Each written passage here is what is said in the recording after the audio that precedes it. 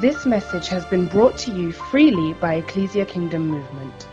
To support our ministry and partner with us to increase our impact across the world, reach more people and take advantage of more platforms, we encourage you to consider making a monthly gift of any amount or one-time gift towards the work of the gospel. We'd like to thank you in advance for your support, and we value your partnership. Hallelujah. I just want us to be in anticipation, to just wait on the Lord this afternoon. I want us to wait on the Lord. God has a word for each one of us in here. And I want us to be alert so that we can hear what He wants to say. Myself and Sister Enebe and Sister Ivy went to a Catch the Fire conference in Bath City. We went on Wednesday and it finished last night. It was very good. To be honest, it's the best conference I've ever been to. And I didn't want it to end, but it had to. So even Johanna was trying not to sleep because she didn't want to miss anything. That's how good it was. But then on our way back last night, we left Bath City after 10. And as we were driving, we got somewhere on the M5. Actually, before we left, when I switched the car on, you know how the lights come on the dashboard, and then after some time they go off. The light of the battery didn't go off. And then I thought, okay, maybe it will go off after I've driven for a while. And it didn't go off. And as we were driving on the M5, the ABS light came on. And then the exhaust light came on. And then the airbag sign came on. And I thought something is not right. Then the lights started flickering, going dim, then coming on and on. And I was like, Lord, we need to get to Nottingham. We started praying in the car. And we were shouting like, Lord, we need to get to Nottingham. You've got to get this car to Nottingham. And I didn't even know where I was. So if the car had stalled, where do I start? Even if I ring the recovery services, where do I say I am? I don't even know. And we were just crying like, Lord, we have a baby in this car. We have got to get home. But by the grace of God, even some cars were driving past and they were flashing, what do? We're just trying to get to somewhere where we can ring the services and say this is where we are. So we pulled at some service station and then we rang the RAC. I'm with RAC. And this gentleman says, oh, because you have a baby, do you want me to give you a car so you can get to Nottingham and then you can come back for it on Monday or Tuesday? I'm like, no, we need to get this car to Nottingham. Because I'm thinking, I don't even know this guy. And if I leave the car with him, he could tell me all sorts. This is wrong, and what do I say? I've left it with him. So I said, no, if you cannot fix it, we need to get it towed to Nottingham. And we thank God we had the car. We got towed, and we got here around 2. So I am thankful to God. Because I was like, I hadn't even told Sister Enebe that I was speaking today. Then I started saying, I'm speaking tomorrow. I need to get to Nottingham. And I said, shall I ring Pastor Shepard? And she said, no, don't ring him. So thank God for people that have faith. Yeah. What I'm trying to say is, the enemy didn't want me to speak today. So he tried to stop me. There is a word for someone. Grab it. Make sure you grab it. Because he tried. There's a reason that I am speaking on this particular day and you guys are here. So grab your word. Let us pray. Father, we thank you for today. We thank you because you are our Father. And we thank you for the Holy Spirit, the Spirit of revelation, the Spirit of truth. Father, I humble myself before you at this time. I ask that you will bypass my humanity, my intellect. You will just use me as a mouthpiece to speak a word of revelation to people, to speak a word of truth, to speak a word of redemption, a word of peace, a word of salvation, a word of encouragement, and prepare every heart in here to hear what you need to say. May the word fall on good soil, and may you, Holy Spirit, nurture it, and it's all for your glory. In the name of Jesus, I pray, amen. Yeah. So, I want us to read from the book of Isaiah. Like Pastor Shepherd says, I do love Isaiah. One of my favorite books. I want us to read from Isaiah chapter 6, verses 1 to 9.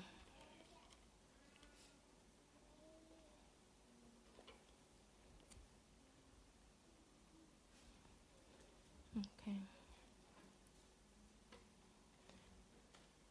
And I'm going to read from King James Version. Are we there? If you're not there, say, wait for me. Might take it, wait for you, okay. Isaiah chapter 6. Are we there? Thank you. So I'm going to start from verse 1. It says, in the year that King Uzziah died, I saw also the Lord sitting upon a throne, high and lifted up, and his train filled the temple. Above it stood the seraphims. Each one had 6 wings. With 2 he covered his face, and with 2 he covered his feet, and with 2 he did fly. And one cried unto another and said, Holy, holy, holy is the Lord of hosts. The whole earth is full of his glory. And the posts of the door moved at the voice of him that cried, and the house was filled with smoke. When I read that verse, I didn't like loud noises. I even have some, the earplugs in my handbag. Sometimes when the music is too loud, it used to disturb me. But I thought, there's noise in heaven anyway. I might as well get used to it. If the seraphims cry and then the doorposts move, it's got to be loud. So verse 5 says, Then said I, Woe is me, for I am undone, because I am a man of unclean lips, and I dwell in the midst of a people of unclean lips. For mine eyes have seen the King, the Lord of hosts. Then flew one of the seraphims unto me, having a live coal in his hand, which he had taken with the tongs from off the altar. And he laid it upon my mouth and said, Lo, this has touched thy lips, and thy iniquity is taken away, and thy sin purged. Also I heard the voice of the Lord saying, Whom shall I send? And who will go for us? Then said I, Here I am, send me. And he said, Go and tell these people, hear you indeed, but understand not, and see you indeed, but perceive not. May the Lord bless his word. Yeah. So I want us to focus on this paragraph today. We've heard it loads of times, but I just want us to have a clear mind and just see it with fresh eyes of the Spirit and hear it with fresh ears of the Spirit. Verse 1 says, In the year that King Uzziah died, I saw also the Lord sitting upon a throne. I saw also. Usually also is a continuation of something that is happening. That means there are 2 things happening there. The king has died, but in addition to the king dying, Isaiah sees the Lord sitting on his throne. These 2 things are happening together. It's like saying, I'm listening to so and so speaking to me, But I also did this. I also asked someone, while I was listening, I also asked someone. These things are somehow connected to each other. And I thought, why is there this also in this verse? King Uzziah was one of the good kings of Israel. He had a good reputation, and the Israelites looked up to him. He must have given them a sense of security, I would think. And for people that have someone governing them that is a good king, they feel secure. But then it's after his death that Isaiah saw the Lord sitting on the throne. And I thought, could it be that Uzziah, having been on the throne, somehow he blocked Isaiah from seeing God sitting on the throne? Was he so preoccupied with the king sitting on the throne? Did he look to the king for everything he needed, and he didn't think he needed God? But after Uzziah died, there was an emptiness. There was some void in Isaiah. I deal with people that have gone through losing someone they love, and it's not nice to feel empty. Some mothers that have had a miscarriage, sometimes they just go ahead and get pregnant again. It's like to fill that void, that empty space that the lost baby has created. And here we see Uzziah, that after the death of someone that was on the throne, he sees another throne. And I just thought, as human beings, is it possible that we could have our own thrones, in quotes, that could inhibit us or limit us or block us seeing God seated on the throne? There's just some soul searching to do there. There are some things that make us feel so comfortable and we don't think we need God. Those are our thrones.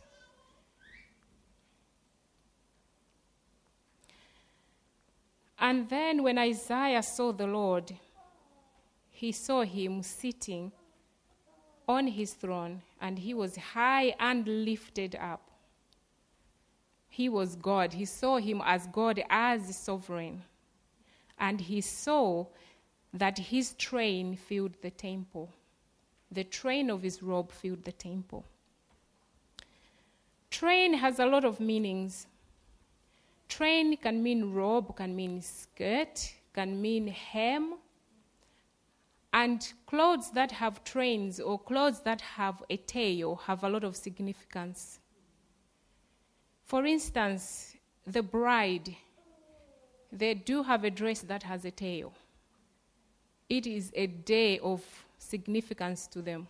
It is her day. And even when walking, she walks slowly. This is me. And she has people waiting to her, waiting on her, sorting out that train. And in those days, the kings used to wear clothes that had a train, that had a tail. And it is also symbolic of authority or power. And they say when kings had gone to war and there was a king that had been defeated, the king that had won the war used to cut off a piece of the tail of the defeated king, and they used to sew it to their own robe, just as a symbol to say, they've conquered that king. So tail is a sign of authority. Even when David was pursuing Saul, we find that in 1 Samuel, there was a time, Saul was pursuing David, And there was a time that Saul had to follow David when David went into the wilderness. And at some point, Saul was in a cave. David went in and cut in part of the tail of Saul's robe. But David, being David, he was very repentant, and he had a lot of respect for someone that was anointed. He went back to him, and he said, you know what? I could have killed you. I had this. Because that was tampering with the authority of the king, and David didn't want to do that. I'm just trying to say the train of the robe of God has a lot of authority. It means authority. It also means consecration. It means glory. It means worship. And Isaiah saw that the train of this robe filled the temple. And these days, who are the temple of the Lord? We are the temple of the Lord. Just stay with me. And then when Isaiah saw the king, God sitting on on his throne with the train of his robe filling the temple, he got frightened. And he thought he was going to die. Because in those days, no one saw God and lived. People died. But then if he was going to die, before he did that, he realized that he had unclean lips. And he didn't just have unclean lips, but he also dwelt amongst people of unclean lips.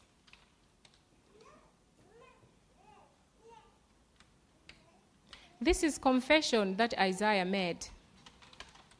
Isaiah encountered God and he realized he wasn't worthy of being in the presence of God.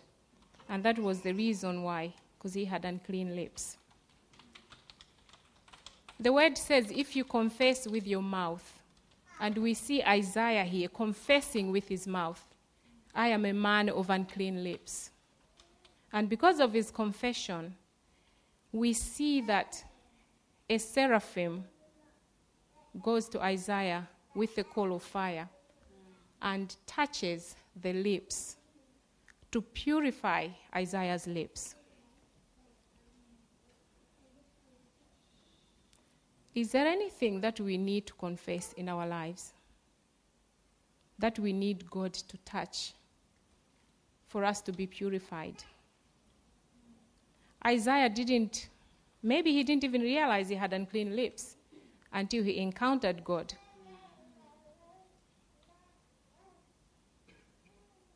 I spoke to someone who said they thought they had a white dog until in winter when snow fell, and they looked at the dog in the snow. The dog looked yellow.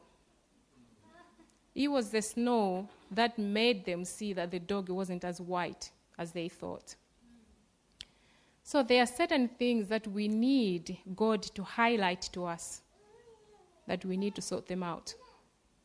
We may not be aware that we are doing something that is not right. And it is the presence of God that will enlighten us that there are certain things that we need to sort out in our lives for us to carry on with our walk with God. And after his confession, we see that the seraphim goes and touches him with the coal of fire, and he is purified. Now he is worthy of being in the presence of God after being purified.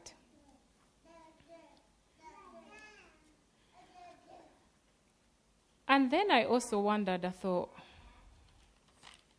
why would the seraphim go and touch Isaiah's lips? Because usually when we hear of God sending envoys to people, we hear of angels. He used to send Gabriel and the other angels to Sarah, Abraham, to Mary, to even Lot, those two angels that the men wanted to do homosexuality with. And I thought, why a seraphim? Because the seraphim usually just flies around the throne of God. That's what I know. Unless there are some things that I'm still learning anyway.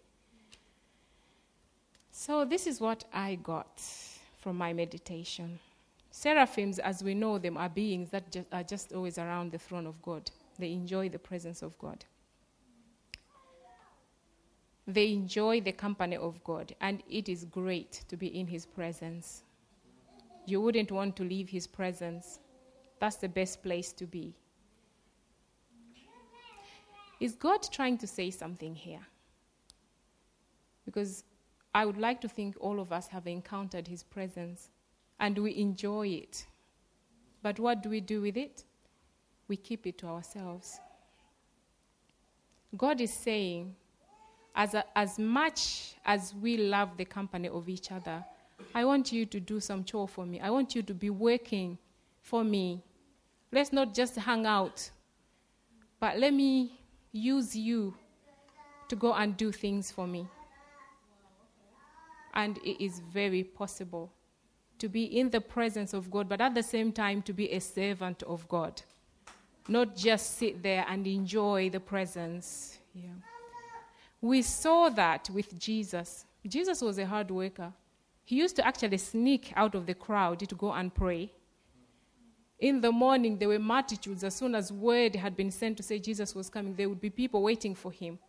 And the word says he only did what he saw his Father do, which means he was in the presence of the Lord all the time. And he still worked. Could we be doing something wrong? If we just come here and enjoy the presence and we go and we come back, oh, the worship was great, oh, God moved, did this.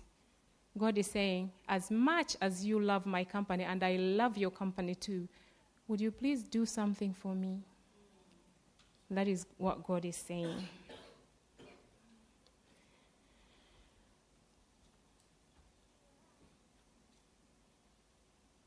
And then we also see that after Isaiah had been touched, Isaiah's lips had been touched by the coal of fire, after he'd been purified, that is when God said, who shall I send? And who will go for us? Like I said earlier, his train fills the temple. I see train, God sitting on the throne. It is one thing. There's God, there's train. If someone saw the train, they wouldn't just say, oh, there's a train.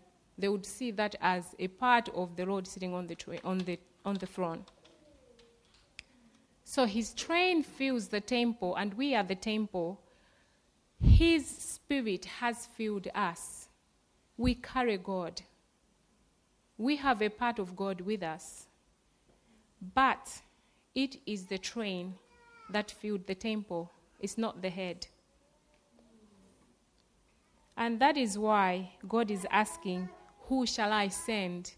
Even though we carry God's glory, we carry God's spirit, God doesn't make decisions for us. As much as he loves to fill us with his spirit, he doesn't make decisions for us. We have to make the decision. And that is why we see God asking Isaiah, whom shall I send? Or asking the question while Isaiah was there, whom shall I send?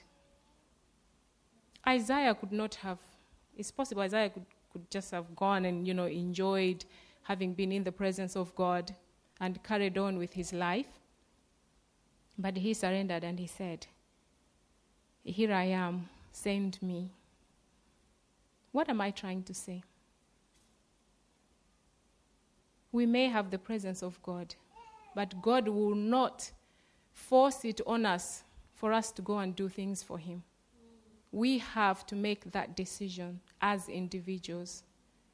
And God is not a dictator. He will not impose it on us. We have to make the decision. And if we don't do it, he won't chase us from his presence because he is love. He will still enjoy having us in his presence, but there's something God wants us to do.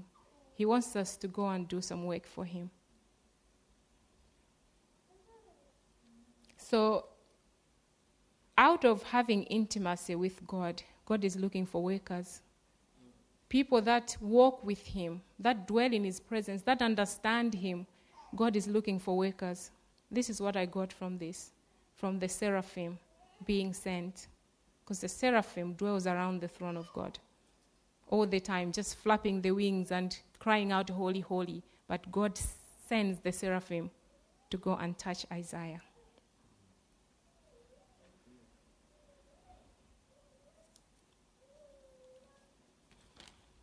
might.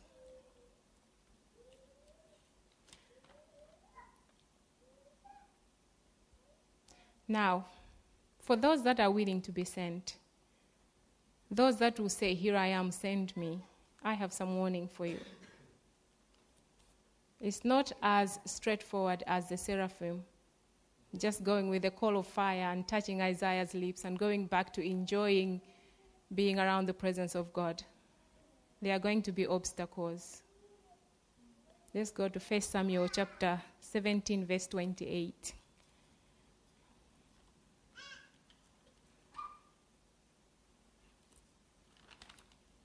1 Samuel chapter 17, verse 28.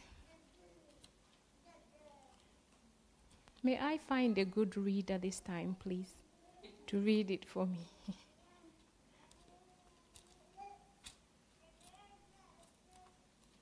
Pastor Cuff, you laughed. Are you volunteering?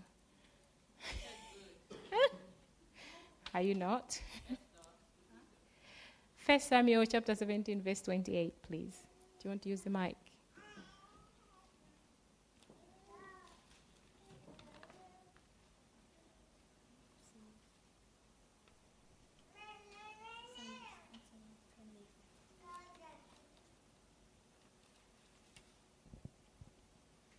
And Eliab, his eldest brother, heard when he spake unto the men. And Eliab's anger was kindled against David. And he said, Why camest thou down hither? And with whom hast thou left those few sheep in the wilderness? I know thy pride, and the naughtiness of thine heart. For thou art come down, that thou mightest see the battle. Thank you.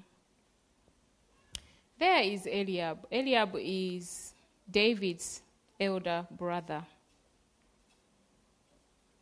David leaves the sheep, asks someone else to look after the sheep, and goes where his brothers were, where the war was. And then David overhears people talking. They say, Saul is saying, whoever conquers this giant, this Goliath, is going to get a reward. And the reward was marrying the king's daughter, Saul's daughter, Micah. And not just marrying her, but he would also be given riches, and all of his family would be exempt from paying taxes. Paying taxes is a big thing. I know where I come from in Malawi, when I was growing up, there used to be the government vehicles used to come in the villages, and then it was just the men that were paying the tax at the time. Men used to flee into the bush when they heard that the government people had come to collect the tax. And so is offering, whoever conquers that giant, all of his family are going to be exempt from paying the tax. That's a huge reward. And they say Saul was good looking. The word says when he stood among people, he was tall. Others used to reach him around his shoulders. And he had loads of hair. He was good looking. So I can imagine what his daughter looked like. So David goes and says, what are you saying? What are they saying? What are they saying? Did I hear what I thought I heard? And Eliab turns around and said, what are you doing here? Who have you left the sheep with? You're not supposed to be here. And then David says, what have I done now? But he didn't stop there. He turns and he asks yet other people. And he says, what did the king say? David is determined. He's on a mission. And these people explain to David. Because they say Goliath had been coming out and saying, some naughty things against the Israelites, sort of defaming the Lord, because he was a giant, he was powerful, and they were scared of him. So these other guys explained to David, this is the reward. Whoever conquers the giant is going to marry the king's daughter, the princess, is going to inherit riches, and the family are going to be exempt from paying tax. But then what I thought was, Eliab was supposed to be encouraging David. He was his elder brother. But there he is discouraging him. What are you doing here? You shouldn't be here. You know. But David was on a mission. He knew in whose name he was going to do this mission in. He was determined. He was sent. And as we know, the fight between David and Goliath was symbolic of the cross. There are even some commentaries that say after he'd killed Goliath, he cut off his head, he took his head, and where he had put that head, they say that is where there was Calvary. That is where Jesus was crucified. It just marked the end of the war. So this was really significant. All I'm trying to say is, when you get sent, when you are willing to go and do things for the Lord, there are some people that may try to discourage you. Don't stop there. Be as determined as David was. And then in 1 Samuel 17, verse 33, do you mind reading it, Esther?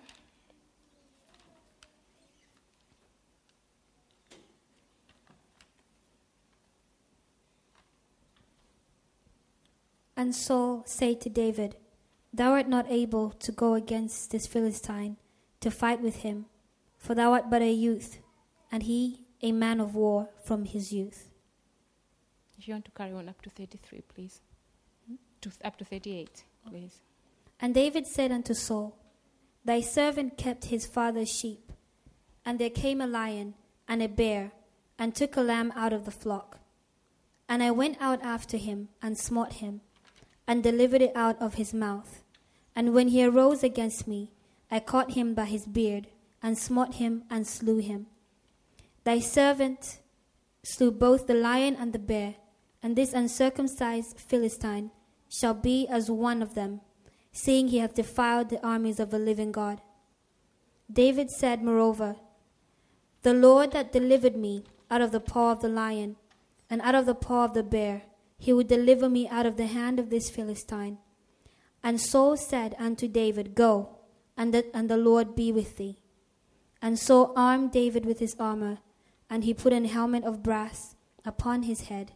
Also he armed him with a coat of mail.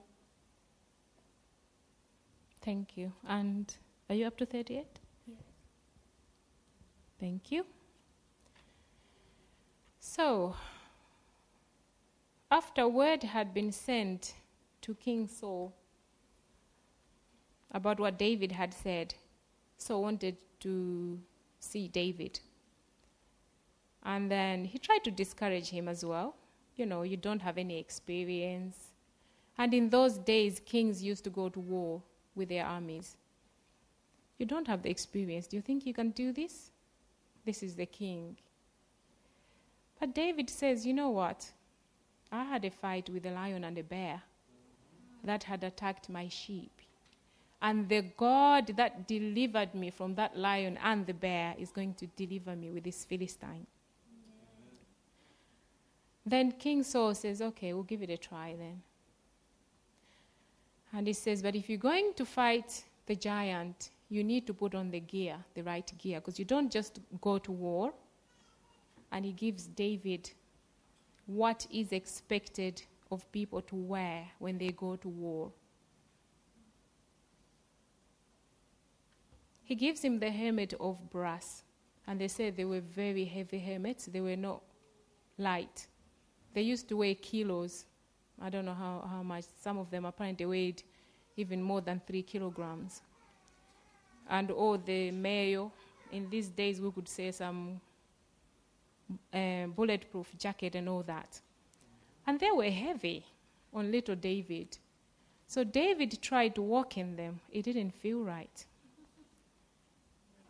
And he took them off. He thought, I don't need this.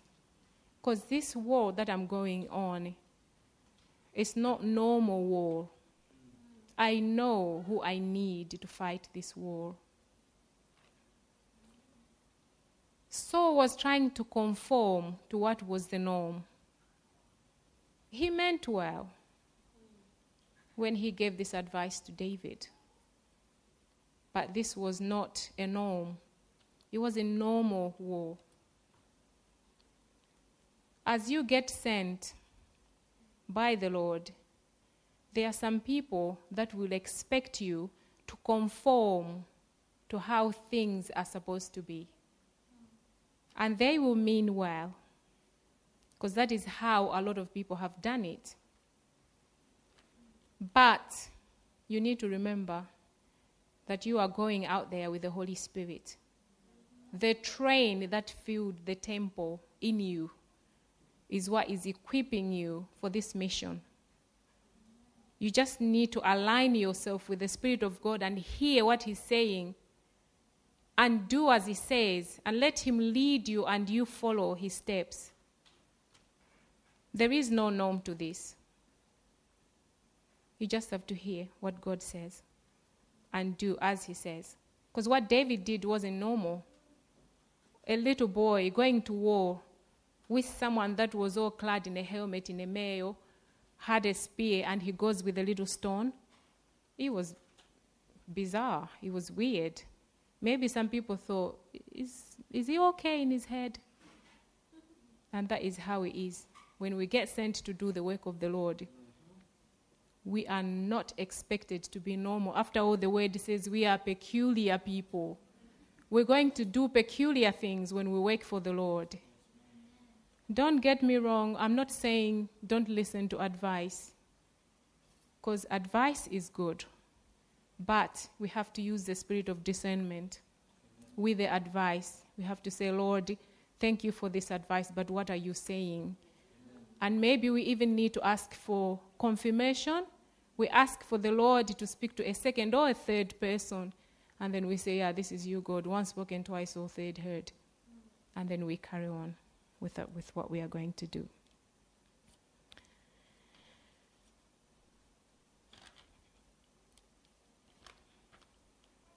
Now, we see Isaiah. He is willing to be sent. And as we can see from the book of Isaiah, he did a good job. I do think he did anyway. We are still reading about it now. He's changing lives now because he surrendered. He was submissive to God and allowed God to send him. There are some people that God sent, but they didn't do the job properly. I was listening to someone, it was Bishop Joseph Garlington, when we went to the conference. And he taught from the story of the miracle of wine at the wedding of Cana. He said they kept pouring the wine in the pots. They kept pouring the wine. And he says, when did the wine stop flowing? And he says it must have been when there weren't any more pots. That's when the wine stopped. When God sends us, he wants us to be a vessel. Because if he can trust us to go and do something for someone, then he will keep sending us. He will keep sending us. It's just like the parable of the talents. The one person that kept it was taken away from him. Because they weren't meant to be kept. They were meant to be invested. They were meant to be used. They were meant to be multiplied. So if God sends us, we need to be workers and not just sit. Because there are so many Isaiahs out there that need to be touched. And those Isaiahs are waiting for you and me to go and touch them. With the fire that we get from the presence of God, as we hang out with the Lord here, the fire that we get, we sing, bring the fire down. It's not just for us. The fire is for us to go and start a revival and find Isaiahs out there that are going to change the world, because we are workers. As much as we hang out with God, God wants us to do some work for him. I went somewhere and I was listening to someone that the person told me to say they'd gone to London And somehow they went to Buckingham Palace, and then they went to Harrods. They got into Harrods, and the Lord said, you know what, this is like Egypt. The Middle East does their trade here. It's like the capital city of Islam. And Islam, they are not sitting back.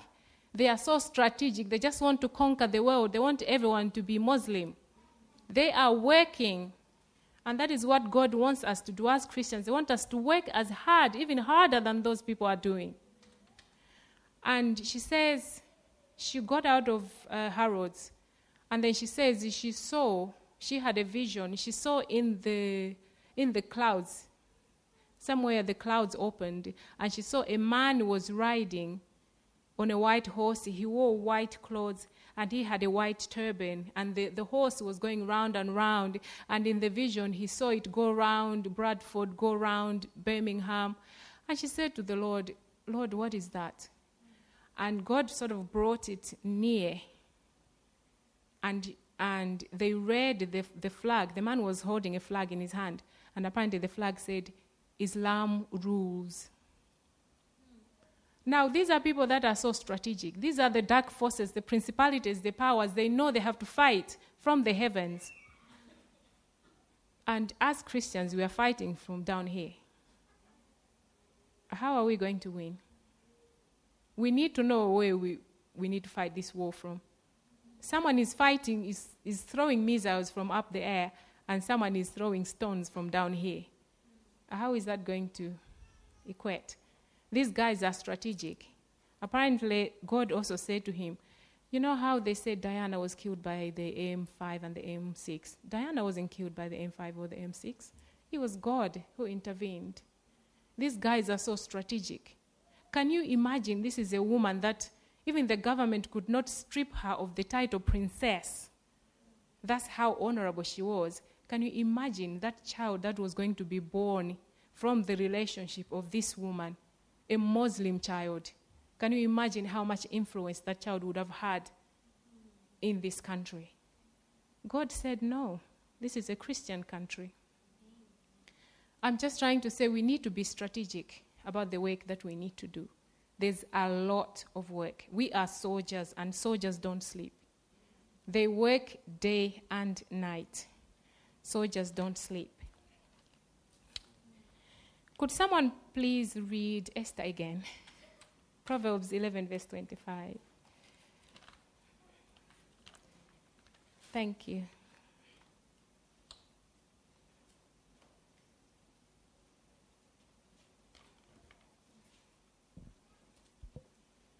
The liberal soul shall be made fat, and he that watereth shall be watered also himself. Thank you. That's the bit that I wanted.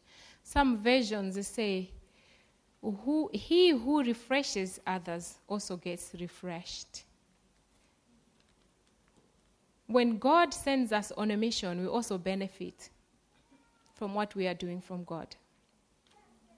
I'll give you an example of, say, suppose there's no central heating or there are no heaters and it's really, really cold, and I have a lot of hot water bottles that I need to give out to some people. And if I ask someone to get the hot water bottles and give them, they would clutch them, wouldn't they? They would hold them like this while taking them to the person that I want them to deliver them to. And while they are holding the hot water bottle, they're also going to be warm, aren't they? So this person is going to be warm while they are going to deliver this hot water bottle. It's not their bottle, but they are also benefiting from it.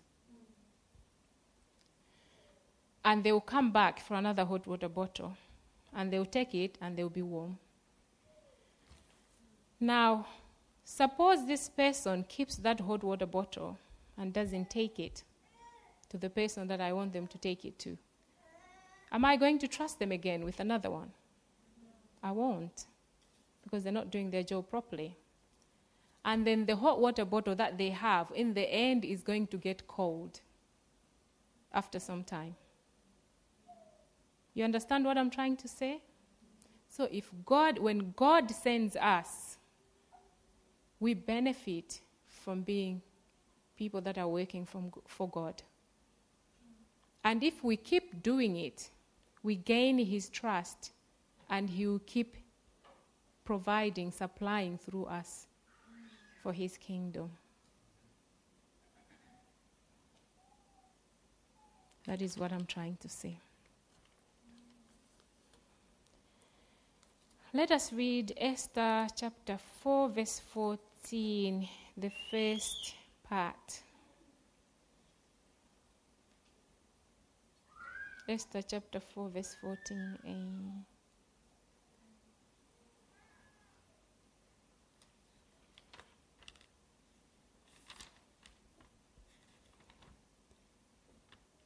For if thou altogether holdest thy peace at this time, then shall their enlargement and deliverance arise to the Jews from another place. Thank you. Do you have another version, please? That's King James. It's American Standard Version or something, some simplified. Or amplified if you have. Yeah.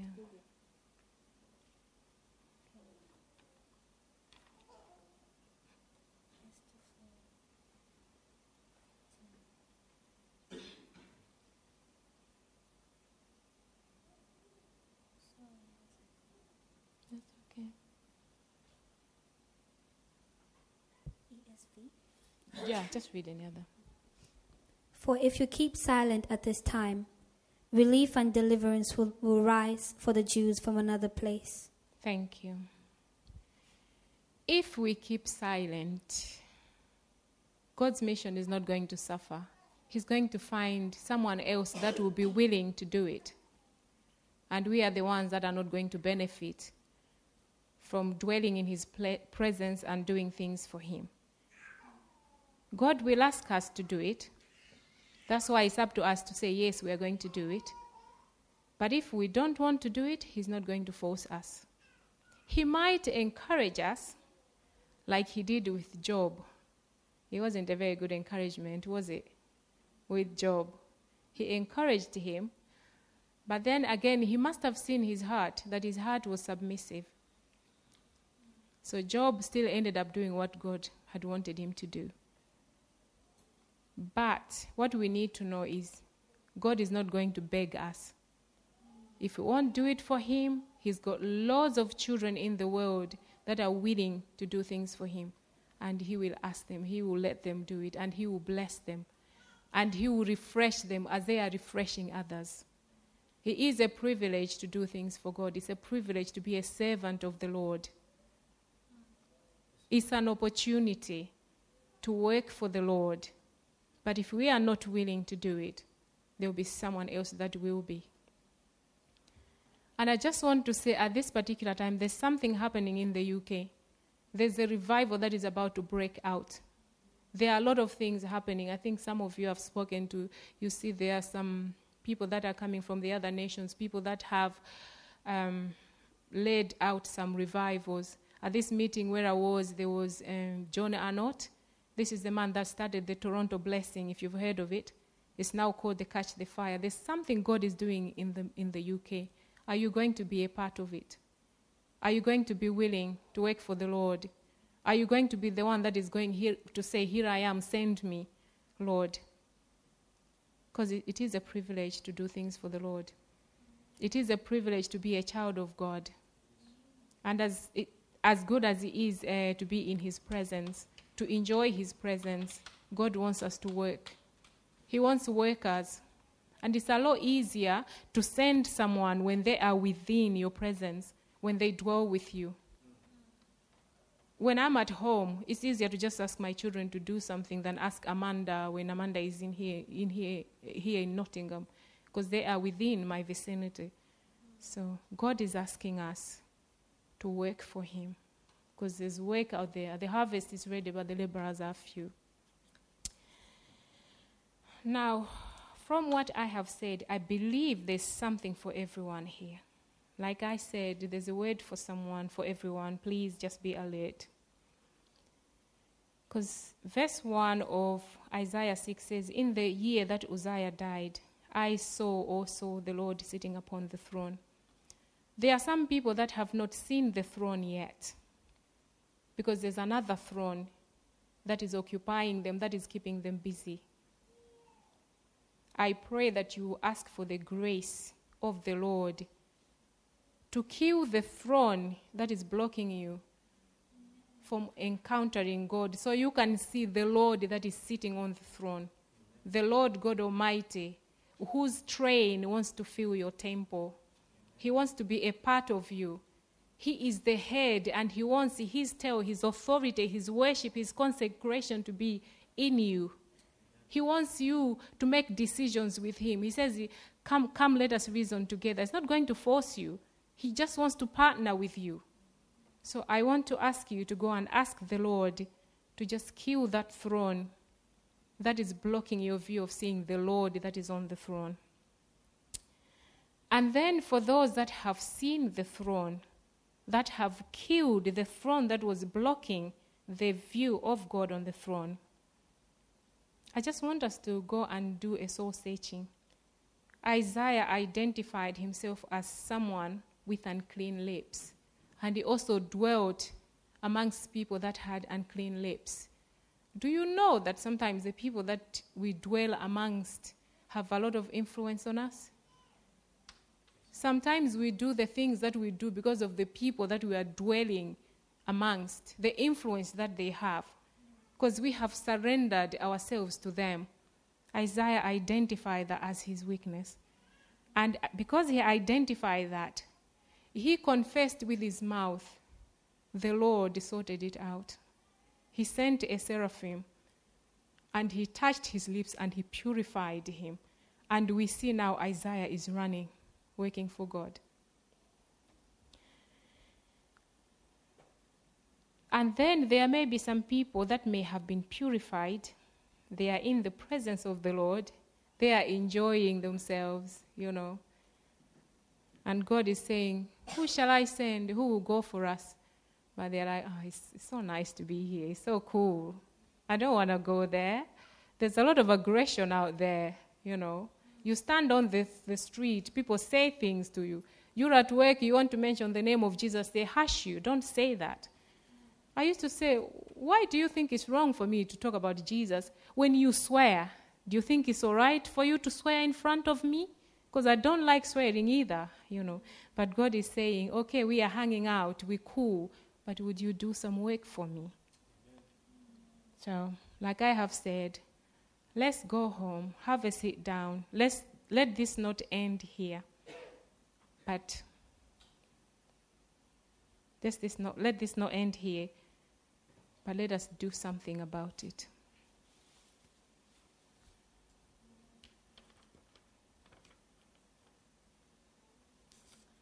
I just want us to pray now.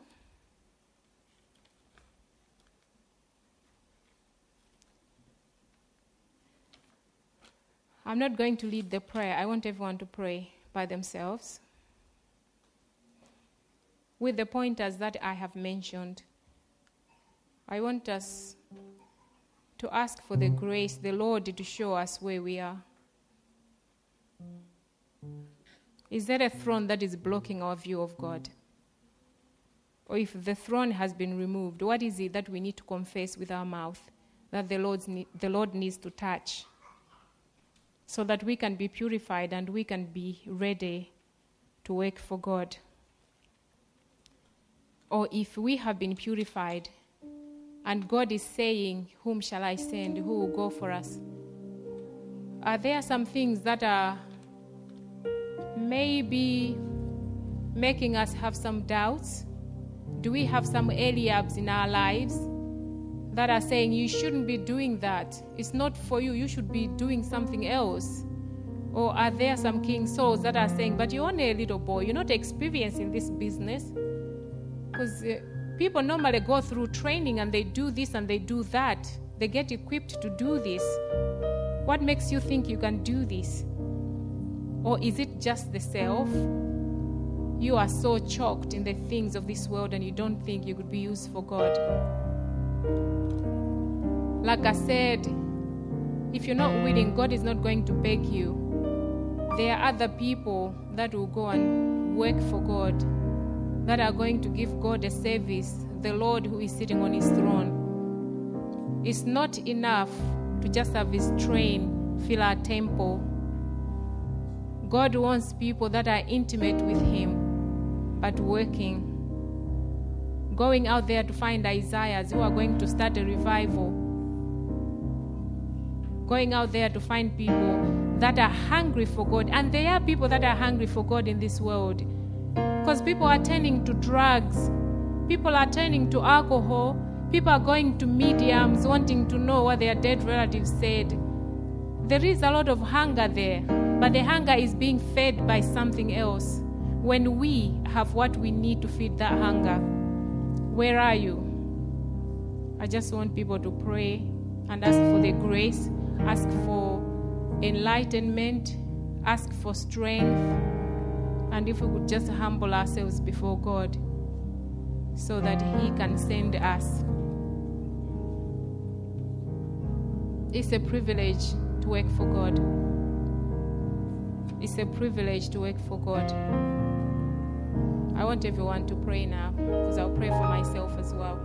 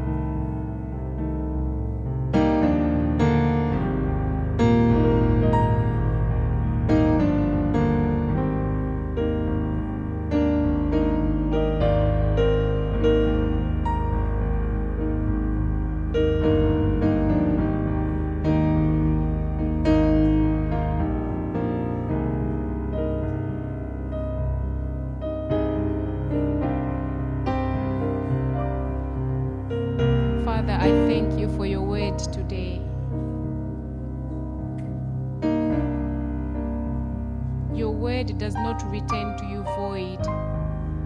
And may the word that has been spoken, Lord, accomplish that what you have sent it to do in the mighty name of Jesus. I declare that there are going to be soldiers arising from this house for your kingdom, Lord. I ask for the grace to empower everyone. I ask for wisdom. I ask for strength. Give us a hunger, a thirst to work for you. In the mighty name of Jesus.